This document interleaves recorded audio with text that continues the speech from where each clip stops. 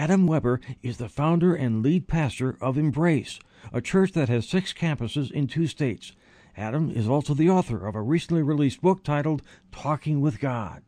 I had a friend who's written a couple different books with kind of main publishers, and he just really encouraged me. He said, when are you going to write a book? And I was like, I don't want to write a book. It seems like everybody wants to write a book, and for that reason, I don't want to. but he's like, no, I get that. You're not a writer and you don't whatever. But he's like, I just feel like something's inside you that should be shared. And so he kept encouraging me, and really through kind of his personal connections opened up some doors I would have never been able to open up. And then when it came to the topic of one of the, there was 2 different ideas I kind of had in my mind for a book. And one of them is what the book ended up being. It was a book on prayer. What does it look like to talk with God? What does it look like to pray in the midst of life? Not on Sunday morning, not, one little part of your day, but what does it look like to talk with Him where we need it the most? Our lives. And so, yeah, that's kind of the heart. But how do we talk with God?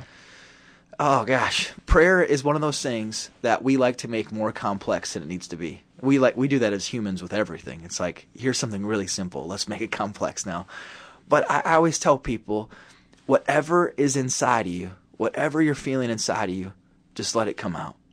And instead of just letting it come out to yourself, because it's one thing to talk to ourselves, gosh, I don't know what I'm going to do. I'm so worried about this meeting.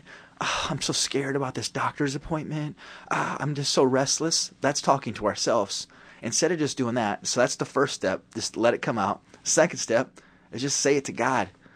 Lord, I don't know what to do, but would you show me?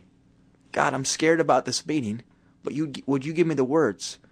Lord, I'm unsure what's going to happen at this doctor's appointment, but I know that your peace surpasses all understanding.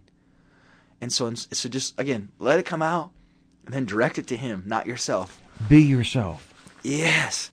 With Pastor Adam Weber, author of Talking with God. I'm Jerry Damon.